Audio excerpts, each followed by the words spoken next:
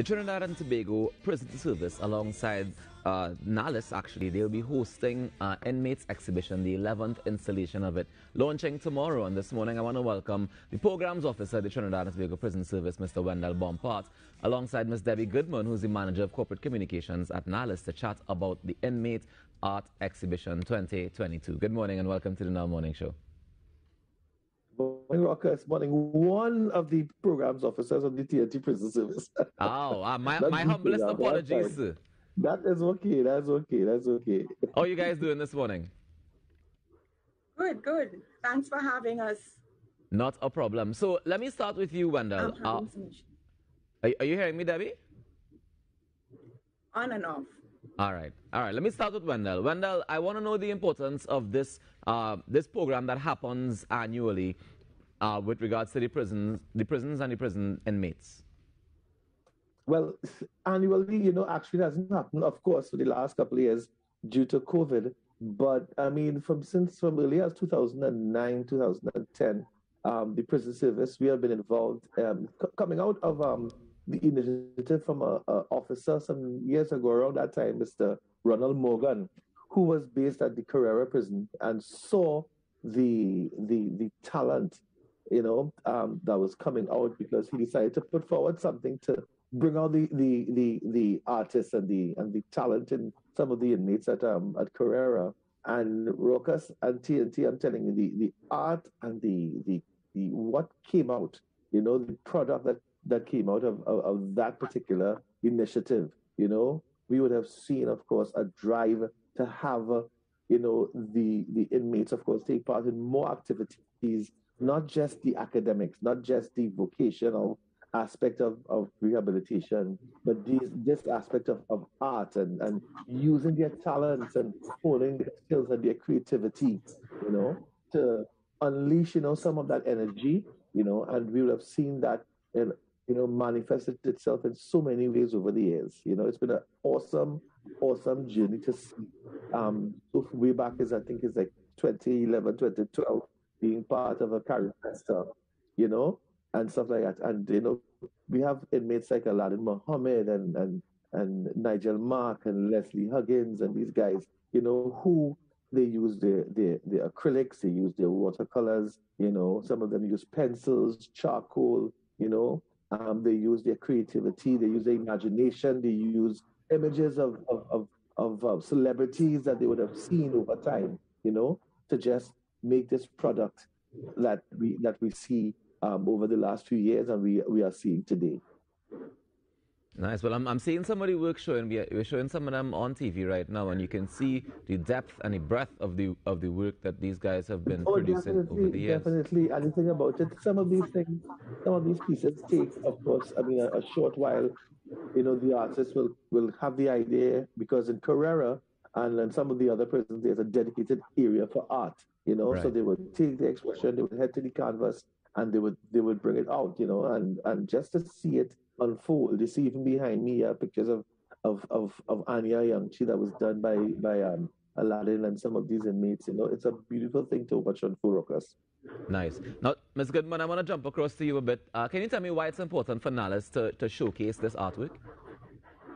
Oh, it's extremely important because NALIS sees, well, let me just tell you that our mandate is to develop the people of Trinidad and Tobago. And clearly, this is a promotion of and expression of persons' ability. And NALIS has a relationship with the prisons service. We've had one since 2008 when we established our first library at YTC. And then, of course, we have libraries at Women's Prison and maximum security prison. And we are about promotion of persons. We are about rehabilitating persons. And this art exhibition really showcases the work the prison service has been doing in that regard. And I will tell you that art is not strange to libraries. We have been displaying artwork for quite a number of years throughout our network. And we've had Roger Boothman, we have had Kitos Anderson, we've had Jared Gittins, master artist Leroy Clark. His works were just exhibited here in the library not too long ago. So, and we also have in our collection works of art. We have Leroy Clark's, we have Carly Chan, we have Bill Trotman, we have the original paintings and drawings of Wayne Barkley, Lionel Jagasa. So we are very much into art, and we welcome this exhibition being here at the National Library from the 1st to the 15th of June. And it's happening down in the AV room, if I'm not mistaken. So the opening, the launch takes place in the AV room, which is on the 1st. Right. And then the exhibition will be mounted at the rotunda, so down on the ground floor. As soon as you enter into the library, you get to this wonderful skylit rotunda, and that's where the exhibition is going to be. All right, fantastic. And it's launching tomorrow. Wendell, can you tell me the theme for this year? The theme for this year, of course, is prison real and imagined. You know, and that is a very fitting theme because, of course, within prison and behind prison walls, there would have been, several misconceptions, you know, ranging from, people are thinking that as inmates and prisoners, that there are certain things that they, yes, are to be taken away, but also that they are to be treated a certain way. And we always say that inmates, they are sent to prison as punishment and not for punishment. And people tend to forget that the fact that you've had your liberties of your freedom of movement taken away, that in itself is a punishment. So it's not that when they come behind prison walls that you need to treat them as bad as possible or anything like that. The prisons over the past few years, of course, yes, we have our motto of hold and treat, but we also stand on our 5 strategic priorities, of protect, correct, relate, restore, and reintegrate. And everything we do, the prison service, not just the programs in the justice department, not just the youth training and rehabilitation center, but everything we do as a prison service is done with a level of intentionality. So even this art exhibition tomorrow, that starts tomorrow, where we let the public once again see the artwork and the creativity coming out from behind, not just the painters and not just the sketchers, but we have some master craftsmen doing some fabulous work with palettes, doing some awesome work with wood. We have a young lady from women's prison doing some very intense high-tech, what I call high-tech origami. Where you see some pieces and you're amazed that it's paper.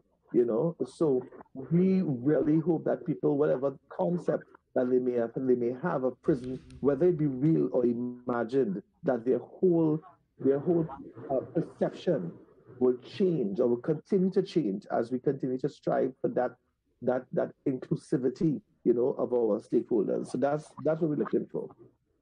All right. Well, I want to thank you so much for joining us this morning, Wendell, and also to you, Debbie Goodman, for joining us. Thank you, and congratulations on this. I hope that we can continue to see this partnership blossom, and of course, the inmates benefit as a result of it, and hopefully it will assist in their rehabilitation to come out and pursue a career in art.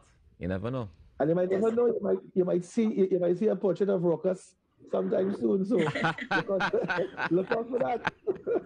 We'll see. So we just want to remind before we go, Raucus, if we allow us to just remind persons that the exhibition is going to be, it's free. You can come into the National Library building, and from 8:30 to 5 p.m. Monday to Friday. On Saturday, it's 9 to 12. 9 to 12. Right. Yeah. All right. Well, thank you guys so much for joining us this morning, and all the best. Thank you. Thank you so much. Take care. As the manager of corporate communications at NALIS, Debbie Goodman, alongside one of the program officers at the Trinidad and Tobago Prison Service, Wendell Bompart. We take a quick break and come back with more inside the Now Morning Show. Stay tuned.